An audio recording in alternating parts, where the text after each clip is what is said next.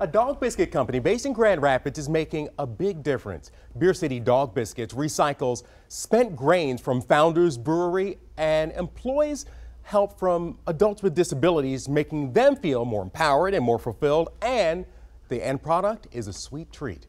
I'd like to welcome the company's founders, Suzanne Wilcox and Leslie Hooker, as well as Leslie's son, Tanis Hooker, who's a baker at the Beer City Dog Biscuit Company. Thank you guys so much for joining us. Great. Thanks for having us. Suzanne, tell us a little bit about the history. How'd you guys get this idea?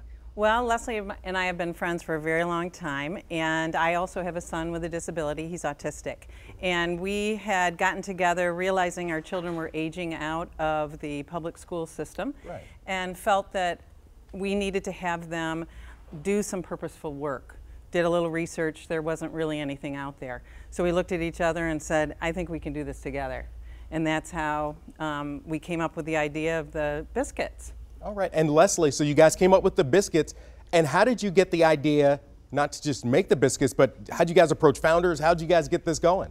Well, we realized that we live in Beer City, USA, and Founders is in our backyard, also in Detroit area.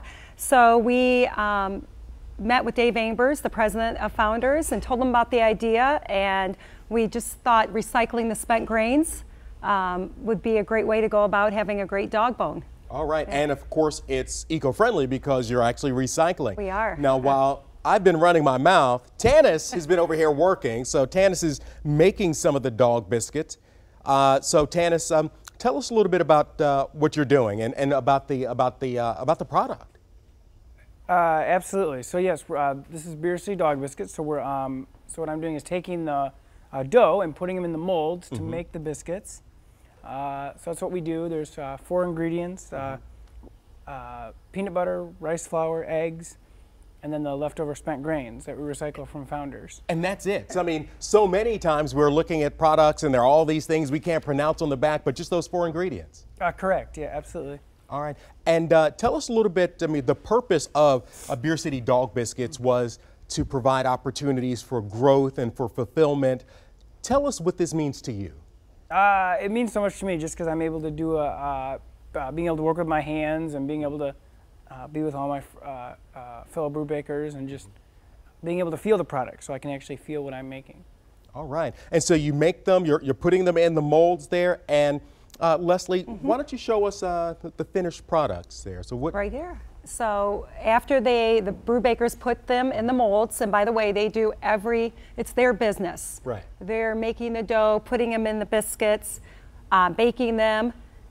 Here's the end product, and then they package them, they label, seal the bags. And there's a little sticker on there so you can actually tell who helped make the biscuits you're giving to your dog. Correct. So every brew baker that is with us for about 3 months or so, it's really exciting. They get a sticker that says, this is packed by John. Right. So then you can get to know the brew baker that made your package for your dog. Well, Leslie, Tanis, Susan, thank you, Suzanne. Thank you so much for joining us this morning. What a great business. And of course, you can find all the information on our website and where you can get these biscuits all over the area and including now out of state. So way to go, guys. Yeah. Yeah. All right.